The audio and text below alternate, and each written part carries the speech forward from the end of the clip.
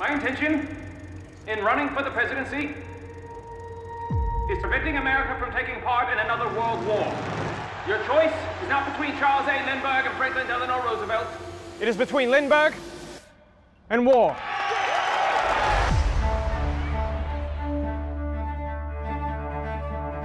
What if Lindbergh does win? Everyone sees what he is. To most people in this country, there's never been a bigger hero in their lifetime. The Jewish people and the Roosevelt administration. Yes? are pushing the United States into He's calling us war agitators. Listen to that crowd.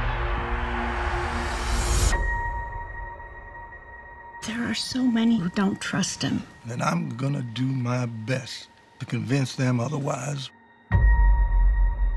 There's a lot of hate out there, and he knows how to tap into it. Admittedly, Mr. Lindbergh made statements grounded in anti-Semitic cliche, but he did so out of ignorance. This is how it starts.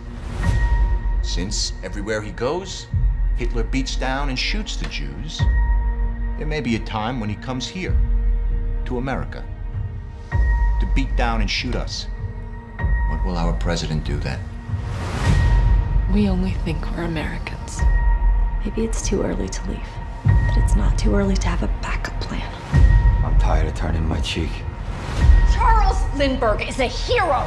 This is not an evil man, not in any way. Tell me, Herman, does that begin to address your fears?